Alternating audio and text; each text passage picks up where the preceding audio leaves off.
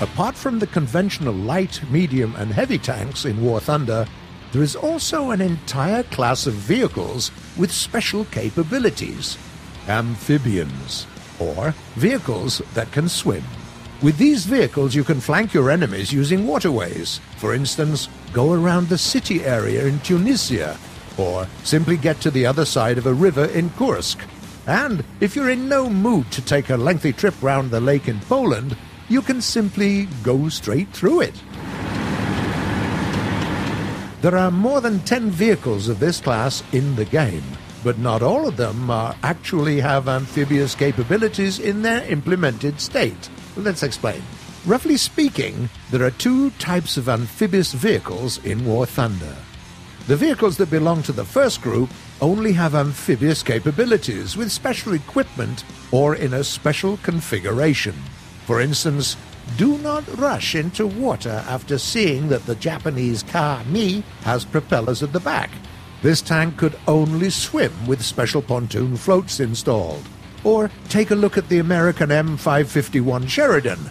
Its swimming capability was provided by a special flotation screen.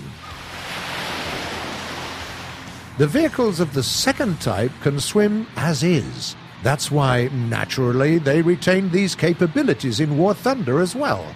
These are the vehicles that we're going to discuss today. Let's take a look at them one at a time. The M163, the only SPAAG with swimming capabilities in the game. We're not really sure why the designing team behind the project wanted it to swim, but they probably had their reasons. We'll only say this. You probably didn't know that, but the Great Vulcan is also amphibious. That's it.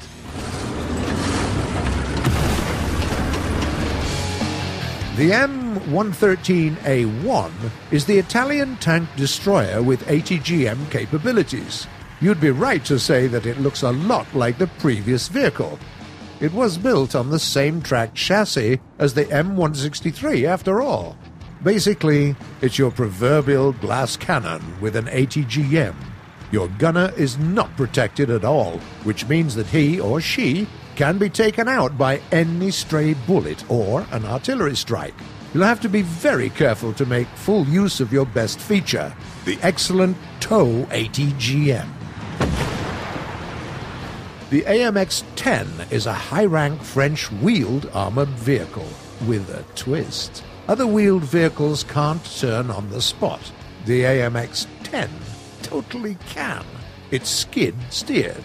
This will come as a surprise to many of your opponents. What is nice is that the vehicle is still as highly mobile as its other wheeled brethren. The American LVT-A1 reserve tank, a real giant compared to other amphibious vehicles, that makes it a very good target. On the other hand, the LVT can prove to be tougher than most, thanks to its roomy fighting compartment. It's not an easy task to eliminate all of its 6 crew members there. The tank is also equipped with a very precise 37mm gun and a single-plane stabilizer to boot. That makes it a very fearsome opponent at BR 1.0. The T-114. That's yet another American vehicle on the list, this time a tank destroyer. The T-114 is armed with a recoilless 106mm rifle and a 3-round magazine, taking into account the fact that this SPG can destroy any opponent at its rank with a single good hit. 3 rounds is more than enough to deal with anyone, and if you're good at landing your shots, you can take several targets out in mere seconds. At the same time, its excellent mobility allows you to occupy key positions at the very start of the match. The PT-76B and the Object 906 are both light tanks from the Soviet tech tree. As many other vehicles of their class, they have great mobility. There is hardly any armor to speak of, but you get an excellent 2-plane gun stabilizer that allows you to always shoot first, as you don't have to wait till your vehicle comes to a full halt. Furthermore, The Object 906 comes with an autoloader which provides it with an insane fire rate. 1 round every 4.3 seconds. Then there is the Soviet BMP. There are 2 variants of this IFV in the game. The first is equipped with a 73mm Grom smoothbore cannon.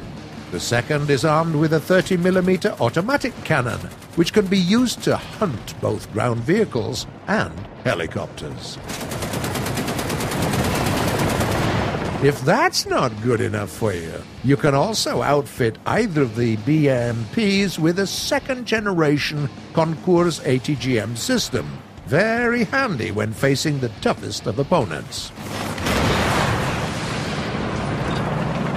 Well, that's it for today, but we're pretty sure that this list will only get bigger as the time goes on. Have you used any of these vehicles? What are your favorite ones? Share your experiences in the comments below.